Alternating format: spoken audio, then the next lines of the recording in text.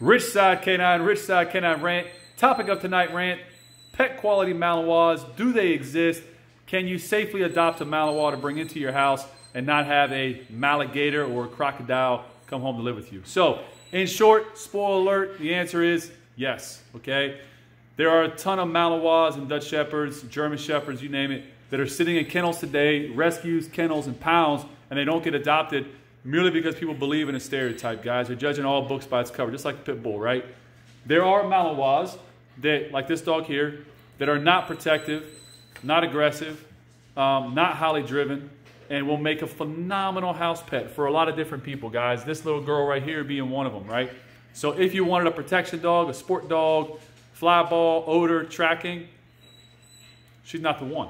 If you wanted a phenomenal house pet, super, super intelligent, super smart, loves to please, loves to go on walks with you, will sit with you all day, give you comfort, be an amazing, amazing support dog. She's so sweet. But they do exist. So when you see a Malinois for adoption, first and foremost, you're not adopting a police dog like a lot of people assume. They adopt a Malinois and think right off the bat like, oh, I got a Malinois, man, this dog's badass, it's a Malinois. And the reality is, if that was the case, it wouldn't be up for adoption. But when you adopt a dog, guys, give it a chance, man. For a lot of people, they overlook Malinois and Dutchies that are in rescues simply because of the stereotypes that dogs bring. It's not the case all the time. There are absolutely, by definition, duds in every litter, guys. Anybody that tells you every puppy they've ever bred, every dog they've ever produced has been a world champion dog, right? Promise you that ain't the case, right? Most litters produce, I'd say, 25% dogs that are pet qualities, if not more than that. To get on the police patrol level quality, probably 5 to 10%, right? Sport, 20 to 30%. The rest, below that. So keep that in mind, guys. Give them a chance. When you go out to these rescues, to these pounds, look at this sweet little mama. She's so affectionate. This is complete opposite of Malinois I have in the basement. Complete opposite. Just me sitting on the ground like this may produce a problem, right? Just me being below the dog could produce an issue with some of them. Not with sweet little girl, though. All she wants to do is give affection. Give the dogs a chance. A lot of Malinois, a lot of Dutchies, it could make you phenomenal house pets. Phenomenal, if you just gave them a chance. Not saying they don't come without their own little issues, but not all of them are killers. Not all of them are maniacs. Not all of them will tear your house apart, or get up on top of your refrigerator, or bite you a million times.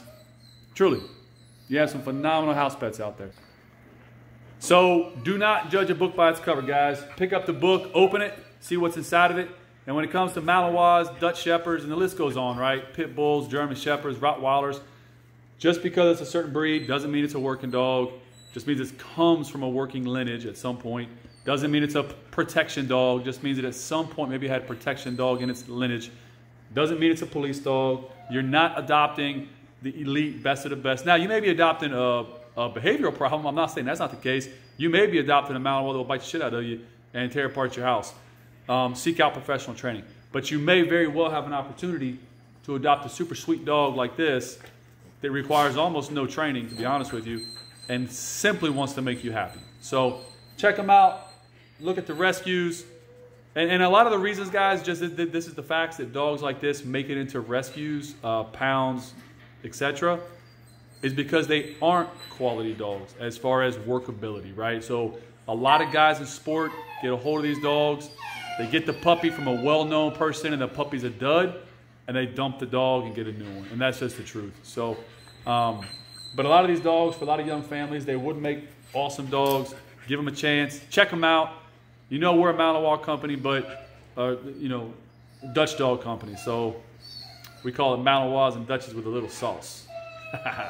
Won't worry about that. But go out to your rescues, give them an opportunity, guys. Mallies, Dutchies, Pit Bulls, German Shepherds, Rotties, all the working breeds that wind up in shelters. Just because they're a working breed doesn't mean they're a working dog.